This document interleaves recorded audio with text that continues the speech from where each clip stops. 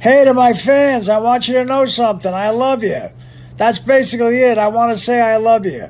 You guys are the best. Thanks for making me money. I need money so I can live in a house. But that's neither here nor there.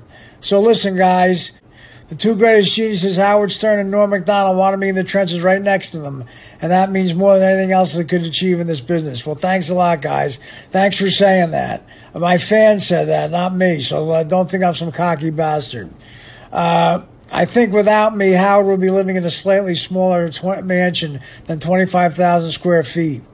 All right, guys? I love you. Be well. Be safe. Take care. Brush your hair. Hello and welcome to another edition of Here's the Pitch. I'm your YouTube friend Brad, and again, this is sponsored by Massa's Restaurants in St. Louis. 5 locations. STLMassas.com is their website. Go there if you're driving through. Today our guest is Anthony Bozza, and as you saw in our little tease there, Artie Lange still hanging out there on Cameo. Not looking so great, but we'll talk to Anthony about that. He wrote 3 books with Artie Lange, including Too Fat to Fish and Crash and Burn. So we're going to talk about that experience and get some updates and just see what that was like. So if you enjoy Artie Lange, I think you'll enjoy today's show. If you like real estate information, financial news, law, check out my other stuff as I'm kind of branching out and adding other channels to my channel here. So we'll be doing some more real estate talk, how to buy a house, how to refinance, all that good stuff. And I'll continue to do some daily updates on the Stern Show. I've been doing the rundown of what I've heard, and Stephen A. Smith was on Wednesday of January 18th. I know these kind of are evergreen, these interviews, so but the Stephen A. Smith interview is pretty good, especially the stuff talking about Kobe Bryant. But I do a daily rundown as a short, so go ahead and subscribe to this channel. Do super thanks. I have that enacted, and I'm going to even do memberships. Are people interested in that? Comment and let me know what you want to do. What do you want to see on this channel coming forward here in 2023? Hopefully you're enjoying what you're seeing now.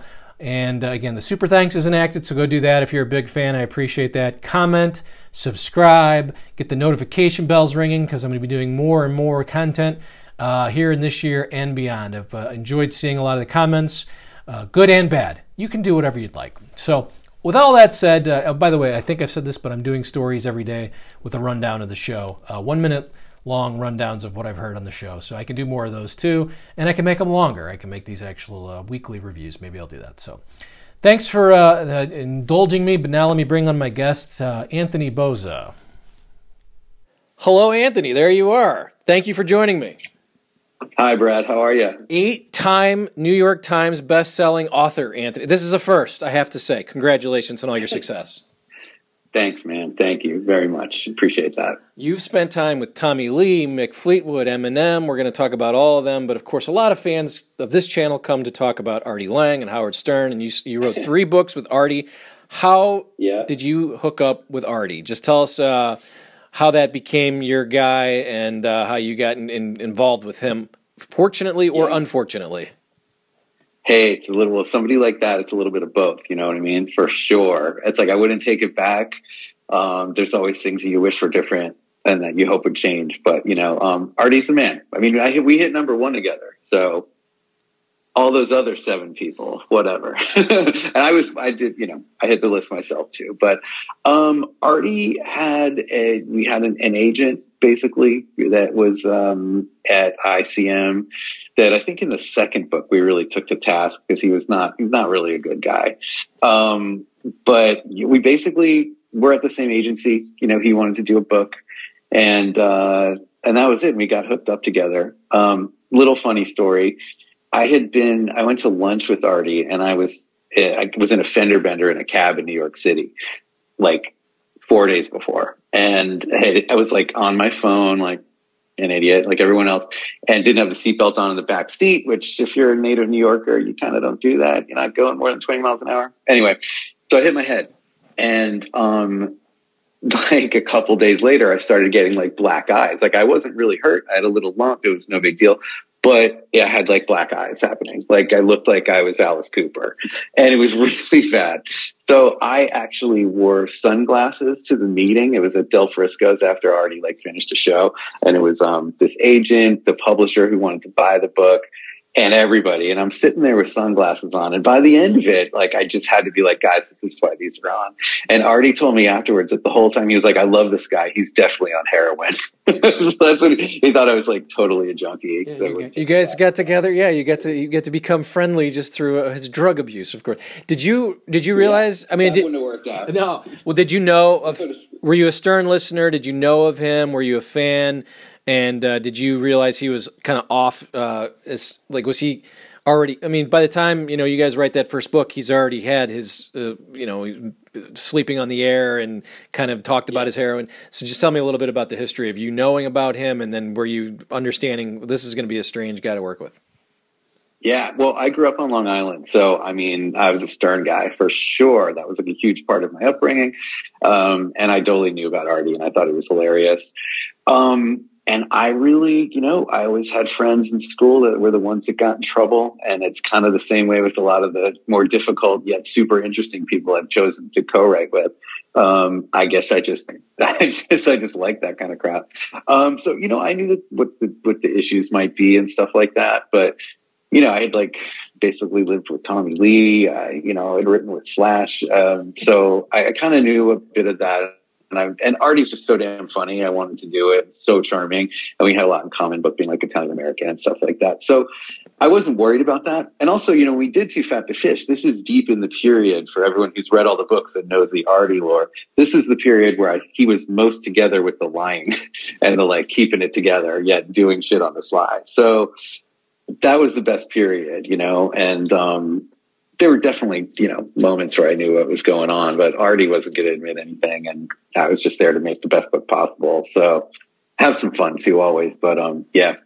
Yeah. I teased this episode with a little bit of his cameo page. I don't know if you've talked to him of late. Tell me any communications. Do you keep in touch with him? If you do, how is he? The cameo page makes me a little scared. Yeah. I haven't spoken to Artie in a minute. Not since the pandemic. I keep tabs on him through people. Artie's tough. Yeah, it's like we had like just a little bit of a falling out over some bullshit. And on the third book that we did, he was, he was really not in a good way, but he really screwed the pooch in a lot of ways with the book release and promotion and all that stuff, which was frustrating. But part of the territory. I'm not annoyed about that at all. All is forgiven. I love Artie, but no, I haven't talked to him in a minute. Yeah. But like I said, I know I talk to someone who does keep in touch pretty regularly. So I guess it's time. I'd like to talk to him again. I hope he's doing okay. The stuff I've seen make me sad. Yeah. I mean, I don't know when you wrote the third book, was the nose issue already happening? Did you get to deal with him at that period of time? Because everyone's curious about that period of time because we didn't hear him on the show. So all we had to do was see his Twitter and possibly a podcast. Yeah. I mean, the second book, Crash and Burn, dealt with like the 2 years after Stern and like severe depression and getting cleanish. And then he sort of, was set up for this great comeback essentially, with Crashing and all this stuff with Judd Apatow and everything. The nose thing was, again, I was there for the nose. The nose was in the nose, the Dick Tracy nose, I like to call it, was definitely in existence during when we did Want to Bet, the last book. So that was an issue, and he just listen, you can't make someone do something, they're not going to do. As he always said on the show, Artie's going to do what Artie's going to do. So yeah, the nose was happening, and things just got worse. The pandemic was really hard on him, and but he is finally sober now, from everything I hear and from everything I can kind of see, and a changed person, I think, after all the years of abuse. But I don't know, man. It's a sad situation. What was it like to document him, stabbing himself? That was sort of the weirdest moment because I was a huge fan and a listener, and I really thought, man, if Artie leaves, I won't probably listen to this show. I really don't. I mean, I don't find it as entertaining as it was with him, but I felt just terrible. What was it like to hear that news in your own personal, and then when you recounted with him, what was it like to see him kind of discuss? Because I just went back and I read this part because it's just so crazy that he does talk about it in great detail, but clearly just out of it, right? I mean, just stabbing himself, he had no idea what he was doing. He, you know, you hear this a lot from addicts and stuff. You know, he relapsed and had so much shame about it that he just didn't want to be there. So he's like, you know, stick from the drugs and the shame, and the whole thing sort of came together, and he was out of it. I mean, he drank bleach, you know what I'm saying? And he knew that there was an intervention. I think he knew, or his mom was coming over. I don't think he knew that it was going to be a full intervention with everybody. I'm glad it was, because walking into that would be really hard on anyone to A, deal with quickly and efficiently, and B, the psychological and emotional effects, right, of his poor mother. You know, the thing about Artie that like was always great is that he let me go really detailed. I like to kind of really make whatever I write try to come off the page as much as possible for people, even if it's gross. So, you know, for example, like the pig and shit chapter that's the big was on Stern. He gave me an audio of that. That was kind of how I earned his trust, actually, very early in the Too Fat to Fish process. He gave me the audio of that from on the air and was like, let's see what you do with this. And I wrote the chapter that I wrote that essentially is the way it is. Just like went as detailed as possible, like every micro detail. And that was kind of it. So he knew that, you know, as difficult as it was to actually write, because I have, you know, this guy is my friend, like I care about him. I wanted to do that for that scene as well. And, you know, he gave me the material to do it. He's just, the thing about him is when we would go over the more difficult or just desperate or ridiculous things he had done, he doesn't shy away from the details. So he would be brave about that. And it was like he was talking about somebody else, which in some ways it is, you know, when you're that messed up. But he never in any of the books did he have like, I mean, he does have shame, but he didn't shy away from the reality of the most sort of the lowest points of his life. Yeah, I don't know if that answered your question, but that's kind of what we went for. I was going to say, how do you construct these with him? You know, especially like I said, Crash and Burn is I mean, they're great. Both of them are great, but obviously this one gives you more detail, kind of the background. Okay, he knew what he was doing, because you always wondered, like, what was it like trying to kind of craft a book with him, and how do you sort of sit with him? Do you come up with sort of the chapter ideas? Does he kind of just give me the kind of that semantics of that with him? Sure. Well, Artie, you know, he's a great storyteller, as anyone who's listened to the Stern show when he was on it, which, by the way, I agree with you. Not the same show without him. Just what, and it hasn't been, and Howard's kind of turned a corner, still like one of the greatest interviewers of our lifetime. But anyway, just wanted to agree with you there. You know, he always had a really good sense of what makes a good story and which elements of his life, you know, he wanted to talk about. So more so than, you know, some of the musicians that I'd work with who don't really think in like a linear or a textual sense. Artie kind of had that from just being on the air and doing stand-up. So him telling stories were always great. And there was always, I would kind of go there. I mean, this changed for different times, but the general thing is that we'd get together. He would have some ideas. He would like kind of send them to me, you know, or give me like a notebook with ideas. And we would kind of do sessions where we'd go over certain stories. A lot of times he would just like kind of take the tape recorder and almost like he was doing stand up, like walk around the apartment and shit. And I'd be sitting there and asking follow-up questions.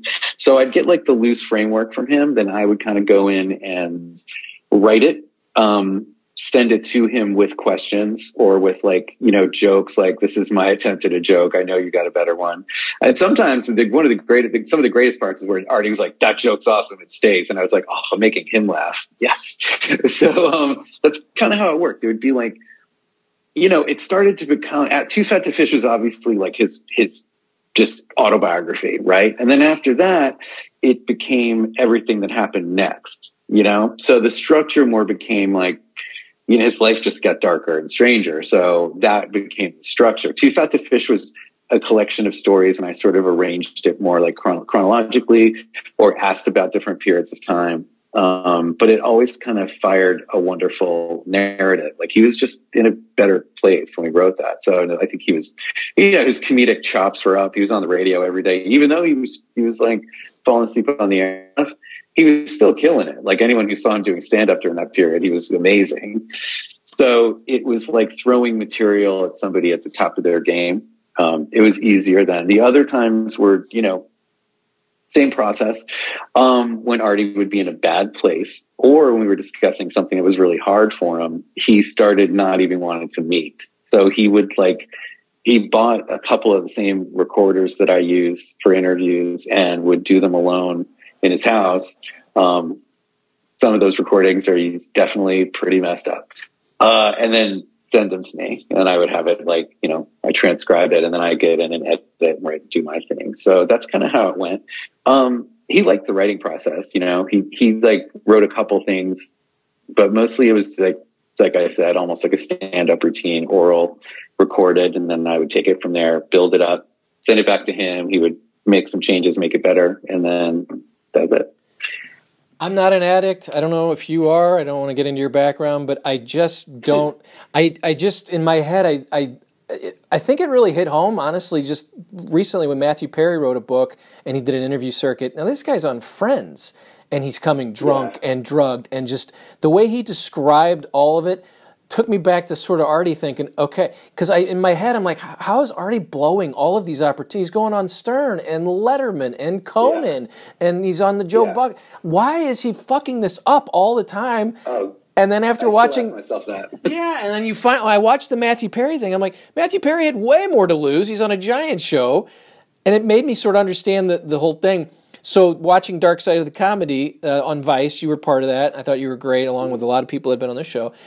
Do you think Artie would like that show? Do you think he was proud that he was one of the 10 selected? And thoughts on just what his mindset would be if he saw that show? Man, I don't know where his head's at. You know, he has been sober, and you know, I'm not, but people very close to me are addicts, are sober, and can always point out a lot of the psychology involved. And, you know, your whole brain changes essentially when you're totally off of everything for a while. So I don't know how he would process that. I mean, you know, when I did that interview, I got very emotional and just missed him and, you know, wanted it. I hope that he would see it. You always hope that something you do or say is going to affect a person like that and maybe help them make a change to just stay around. That's all you can, that's all you can do. Because you can send them to rehab as many times as you want. If they don't want to do the work, they're not going to do the work. And obviously substances, the Matthew Perry book was gnarly. And he's somebody that seems very angry still. But I like that he was so real about just how much it controls you and just how repetitive it gets, that is the thing that you care about more than anything else. Nothing else matters. Just want to go get high and get fucked up. He mentions too, and that the getting off of it is the hardest part because you feel so good, and now you've got this base of feeling this way, and when you don't have it, now you're not medicated, and this is a 2-week thing, a struggle. So of course, why would you want to feel like shit for 2 weeks if you're going to feel this way? It did finally. I mean, maybe you wrote about it. Maybe I'm just naive, but it really was. I think it was a Diane Sawyer interview or something, but it was very, okay, I understand now. When you are that famous, it doesn't matter, No, it doesn't matter at all. If anything, the fame, and Artie says this in the books a couple of times, that he didn't become an opiate addict until he was rich, and he's glad for that. So the fame, if anything, gives you more passes. You can get away with more shit. Hollywood loves a comeback, but eventually they don't. I think that's what happened to art, to be honest. But I think that the fame makes you feel even more invincible. Or, you could just go to a fancy rehab again and clean out before you have to do a project. I think it gives you more excuses. What did you think of how Howard handled that the last 3 or 4 years? It just, the sleeping on the air became a bit, and he played stupid, as did Robin, as did Fred, and I think finally at the end, obviously they fired him before the end of 2009, but what were your thoughts? It was great radio, it was funny, but at some point you have to really check yourself and go, what are we doing here, right? I mean, what did you think of Orlando Jones said it was enabling? Give me your thoughts on just what you heard during... I agree with Orlando. I totally agree with Orlando. When they were, couldn't be more thankful to have my my book that I wrote with him, like promoted so well for 6 months straight. You know what I mean? Like they made it a thing. It was like its own bit. It was like, let's talk about this part of the book and all that stuff. That was fantastic. But a lot of it was painful for me to listen to. I listened to all of it, but knowing what he had been through and knowing that he was teetering a little bit, I thought it was too much. Like, I agree with Orlando. I don't think it helped. I think it probably made it seem, it made it into a bit for him. You know, it made it into the thing that people it made him, I think these are the things that people like about you. I think it almost like that's probably the message that he was getting, you know, like, this is what people want. Stories about you being fucked up.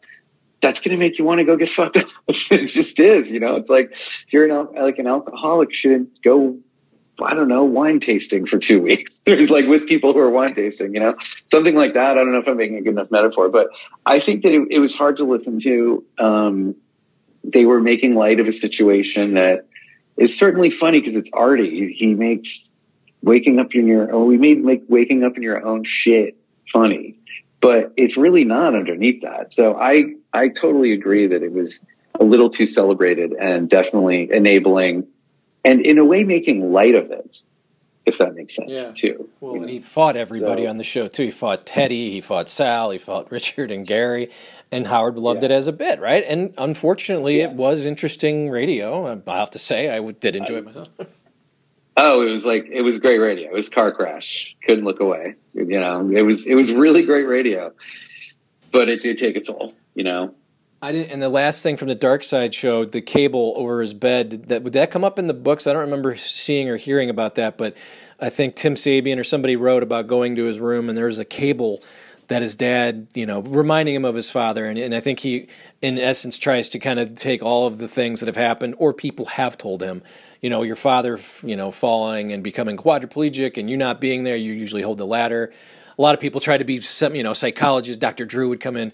Was that, did you guys get into I know there was a ton of father stuff, but I mean, the cable over the thing, do you think he really believes that this is why he's so messed up is because of that moment? I mean, it's something to hang it on. That's for sure. I don't know. I didn't see the cable in the room. I don't know when that was put up or whatnot. We didn't talk about that in any of the books, but, I don't know. You know, there's no doubt that it probably accelerated his addiction. He was already sort of like using and you know, was working construction and regularly like drinking and, you know, doing coke and stuff like that. Any kind of tragedy in an addict's life is going to accelerate their use for sure. But sometimes I feel that, you know, it was something that he always leaned on. Yeah. It can't just be that one, like all these years later. You know, if you want to like come to peace with it, you got to do some therapy or figure something out. It can't just be that convenient that like, this is the reason why I do all this. It's like 30 years later, man, you know? So, but it's an easy thing to hang it all on that doesn't have him involved, you know? No, So. I mean, he's an interesting guy. You know, I've met him a few times. Nice guy. Probably was messed up when he came through St. Louis. He talks about times when cheeseburgers were thrown at him. I don't think I did that, but you've spent time with a lot of interesting characters. Obviously, Tommy Lee. You talked about Slash, Eminem. So I kind of want to just get some thoughts on some of these folks that you've spent some time with. Eminem was kind of the guy that kind of broke you. You wrote the first book on Eminem.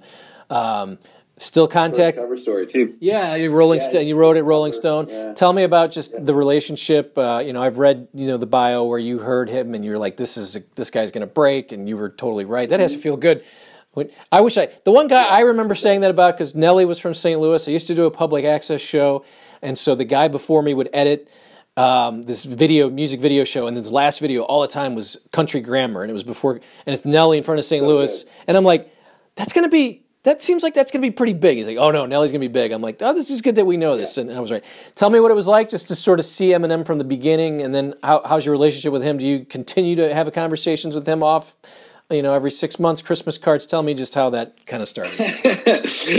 Marshall Mathers is really that. I'm going to kill you. Yeah. I've seen him go through his, he's someone who's been sober for 13 or 14 years now. So I've seen like that side of it too, right? You know, and at the beginning he was like a ton of fun, definitely using this to party, or it's just so talented. And yeah, I'm not really like super friendly like that anymore. He's the kind of person that when he did get sober, you know, which addicts have to do, they have to like really shrink their concentric circles of people. But I did write a second book, and, you know, with the cooperation of him and management and all that stuff, I'm still in like the good graces, but, you know, I used to get prank phone calls from him and stuff like that. That's a long time ago. But yeah, I don't really like, I'm not calling him on the weekends and stuff like that. But if I needed a quote or something, I can get it, that kind of thing. So it's professional. Bad interviewer question. Really, I was going to say, yeah, bad interviewer question. What favorite story, two favorites, like something that really, you know, you think about when you've heard from him or being around him or something like that? I just, you know, we look at him now, and, you know, he's become such a pillar of the industry and of, you know, hip hop history, essentially. Everything that I put in my first article in my first book, just this wild ride that I didn't even expect. Like, I thought I was, you know, begged my editor to let me cover this kid. And he was like, all right, you can do like a little article about the music video for My Name Is. It's all over MTV, and this record comes out next month. Who knows what it's going to do? Feels like a one note. This guy's not the brightest, but anyway. So I thought I was going down to do an article on the video, and then all of a sudden I saw the numbers of what it was doing, and he said, "All right, this is your shot. You're going to do the cover story. You're going to Detroit. You're going to do the whole thing." And I'd never done any of that. And you know, when I went and spent this one first night with him, I'll never forget it. He had already been signed. He hadn't gotten any of his money yet. The record hadn't come out. So he was still living in a trailer that, when we got to Detroit, had an eviction notice on the door. And he left the doors open because they'd been robbed so many times. And, you know, I was in a car with he and Kim and Haley, who's like, you know, she was holding Haley. That stuff I'll never forget. That's like the core of his music, and his early music was like right there. And, you know, his manager is still with Paul Rosenberg. They didn't have their act together enough to be like putting this on as some sort of theme. There's no way. This is how he was living. And when he came to New York, he was doing 3 little, you know, appearances. One was at a big hip hop night. And one was actually at a 16-year-old's birthday. And so I went for that. And the 16-year-old was the daughter of some mobbed up Staten Island guy, like really mobbed up. I'm Italian American. I can smell that stuff. So we went there, and he had rented out like the movie theater in Staten Island that was just packed with kids, like it was the Beatles coming. And that kind of stuff I'll just never forget. It was like a hell of a night. It was so insane that all of us in his little entourage had to like stay on the stage, and the cops took us out the back and into the limo and out, because the kids were in the street. They were mobbing hard. And he was just like laughing and rapping, and it took like 5 hits of ecstasy that night. Still rapping like amazing. His like knees were buckling because he was so high, but it didn't miss a beat. So, I mean, that's, I feel privileged to have been there at that moment. You know, that's like the thing I'll never forget when I see him doing anything, essentially. Yeah, I was going to say, I mean, to the kind of books that you do and follow the people, they're going to have some skeletons and some real issues, right? I mean, it's impossible. Well, I could do a book on Hanson, I guess, but who's going to read it, right? I mean, how you pick your guys? Do you know it going in? All right, this could get up, you know, or is that part of the fun? Not the fun, but the interest in that these guys, you know, Tommy Lee obviously had just crazy stories. Slash. We're going to talk about Mick Fleetwood in a second, who's, what, 70? I mean, just is that what kind of brings you to these people to want to write with them? I mean, I have to like the music, you know, so that's part of it. They have to be interesting. When I ask myself, because I do get, you know, a lot of calls to work with people, to my manager and stuff like that. And my main question that I always ask is, if they hadn't done all this cool stuff, would they still be interesting?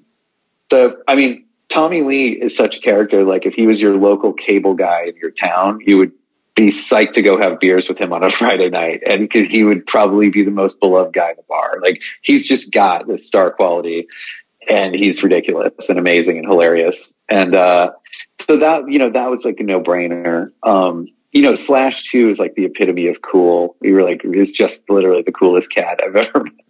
and the most ridiculous guitar player. So good. So I think that's part of it to me. And, you know, all these guys, I don't sit there and go like, you know, let me find the most screwed up person and write a book with them. But I don't shy away from that kind of stuff. And I think I have an ability to, like, you know, when I was writer, like a senior writer at Rolling Stone, I did go on the road a lot with bands, and I'm sort of like comfortable with the lifestyle and everything. So maybe that enables me to kind of hang with them, earn their trust. But, yeah, I don't know. Darkness, everyone's got their dark sides, and they do come out. And, you know, people that live in that sort of privileged rock and roll strata where you can kind of get your hands on anything and all that kind of stuff, they're going to investigate that at some point, you know? So especially guys from like earlier eras, like when things are a little, you know, not every person had a camera on them at all times. Yeah, and then so I want to talk about what you're up to now, but at the same time, when you do a guy like Mick Fleetwood, you catch him probably later in his career, right? Probably in his 50s at that point. So there's so much more material, I would assume, right? I mean, it's harder when you can do Tommy Lee. He's in his late 20s, early 30s / probably 30s. But now you got Mick Fleetwood. No, they were older. Tommy was 40, okay. 44, and Mick is in his 70s. That's kind of what I was getting at. Just like Tommy Lee. Yeah, but Mick's in his 70s. I guess Tommy's an old guy now. I mean, he's a grandpa too, and so is Slash. But with Mick, it's harder. Let's talk about what you're doing with him, because we may run out of time here. Hopefully we don't. But just some of the things that you got going on right now, and then if we have a little more time, I'll continue peppering you with more questions. Okay. Well, my last book was I did with Raekwon from Wu-Tang Clan. That came out a year ago in November. Paperback will be coming this year. And then I'm right in the middle of writing a graphic novel with Mick Fleetwood that's coming out on a company called Z2 Comics that put out amazing music-related comics. Check them out if anyone's a big music head. And what they like to do is do a comic about a period of time in an artist's life that's not documented. So it really lets the artists kind of go crazy with it. So we are doing a book called The Adventures of Young Mick Fleetwood. And it's about Mick's life before getting into Fleetwood Mac. People might not know, there's been 3 versions of Fleetwood Mac. You know, the third one is the one that everyone knows from America from the 70s with Lindsey Buckingham and Stevie Nicks. But the first one started in like 1967. And Mick dropped out of school when he was 15 in 1965 or 4, and lived in London with his sister Sally, who was really involved in the art world. And he had all kinds of crazy adventures playing in blues bands, like cover house bands, all this kind of stuff. He was in a band with Rod Stewart and Ronnie Wood for like a few months before they went off and joined Jeff Beck's group. So he's got amazing stuff. His first girlfriend was Patty Boyd. Patty Boyd, who famously married George Harrison and Clapton, you know, that one, Layla. Mick dated her younger sister and married her. So when he was 16, playing in like a cover band in this, you know, basically this black dance club, he was running around at night with George Harrison, like going to parties with like the Beatles. So all this is going to be in the book, and it's going to be really cool. We've got a great artist named Dave Chisholm doing the art. It's going to be awesome.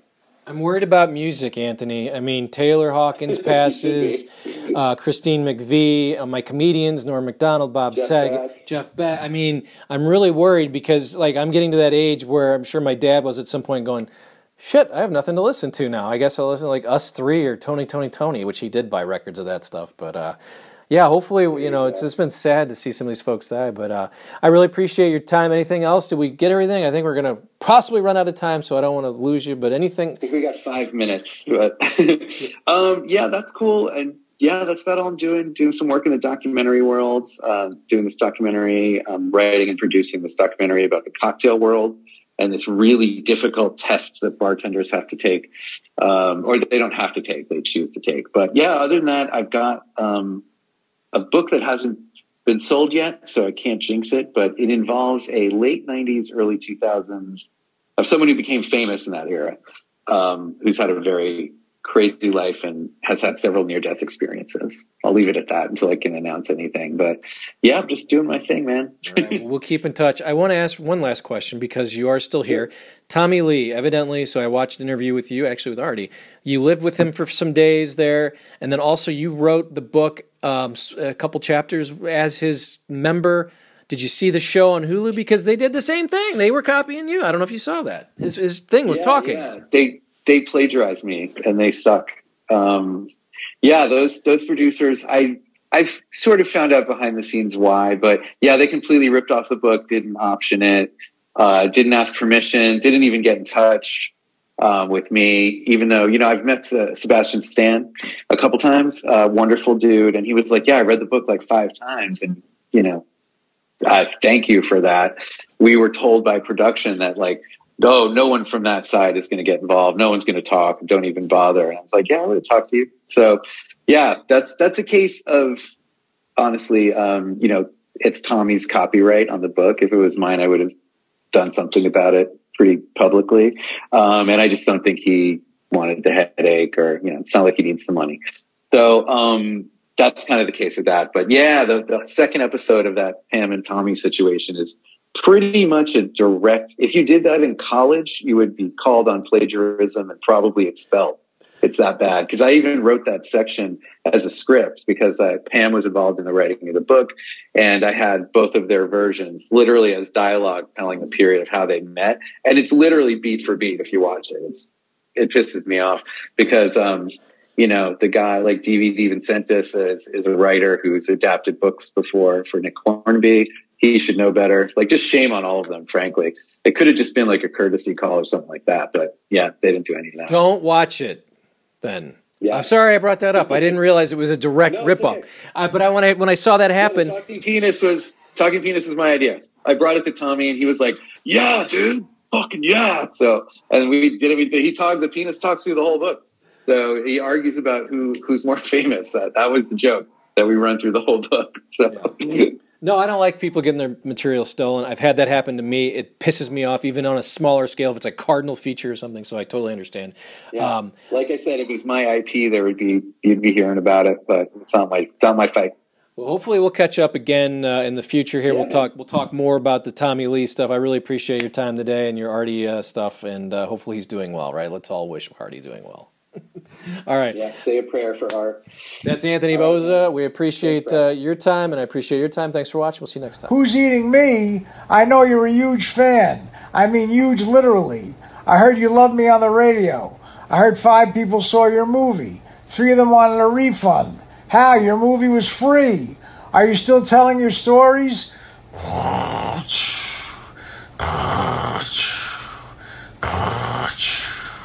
How do you like your present? Me!